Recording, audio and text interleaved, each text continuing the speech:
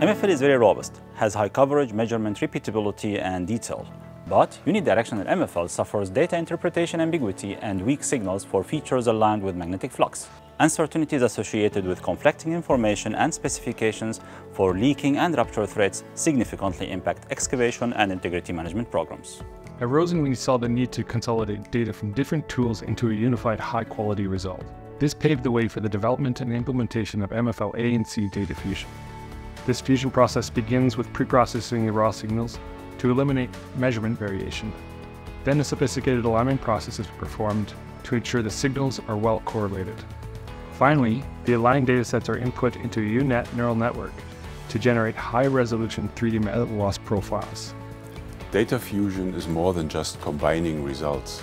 The data fusion 3D depth profiles provide quality like laser scans. Data fusion overcomes ambiguity and opacity. It enables more informed decision-making regarding maintenance and repair. Initial feedback from major operators is that, combined with moving from individual anomaly boxes to three-dimensional depth contours, data fusion will deliver a step change in how the industry uses MFL technologies.